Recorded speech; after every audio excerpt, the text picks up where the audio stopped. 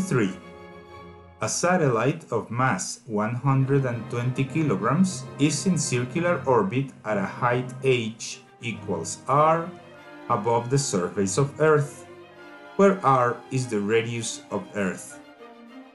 The radius and mass of Earth are 6.4 times 10 to the 6th meters and 6.0 times 10 to the 24th kilograms, respectively. The gravitational potential energy of the satellite Earth system is most nearly.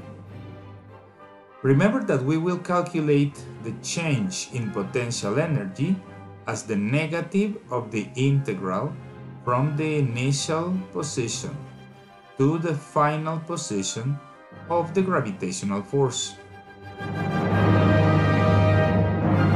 This gravitational force is going in the negative direction of our radial coordinate axis.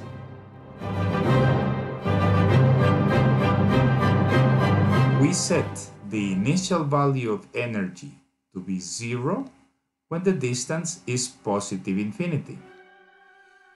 Then the potential energy is going to be negative g m over r evaluated from infinity to twice r. Because the distance they specify is 1 Earth radius above Earth's surface.